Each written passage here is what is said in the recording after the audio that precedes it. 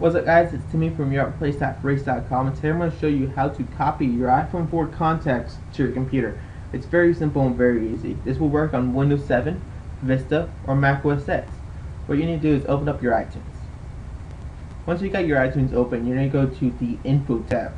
Then you're going to go to Sync Contacts With. Since I'm on Windows, it will say Windows Contacts.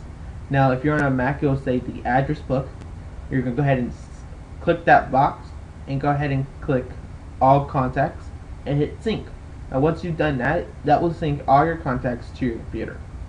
You're going to go to start and go to Timmy. Now this will vary on what you named your computer, and go to contacts. You can see here now where all my contacts are on my computer that were on my iPhone 4.